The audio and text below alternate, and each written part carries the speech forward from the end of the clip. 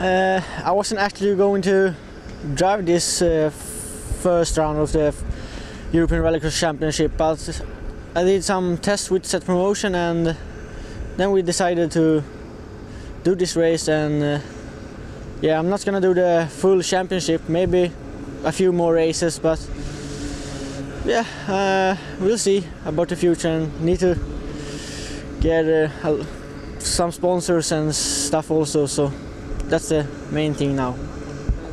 Yeah, the first day was really good. The Sunday I was really fast and was in the lead after the first day, but yeah, then the Monday came and I did a crash in the first heat, which resulted with some technical problem that we didn't find until after the semi-finals. So the weekend was not so good when you see the result, but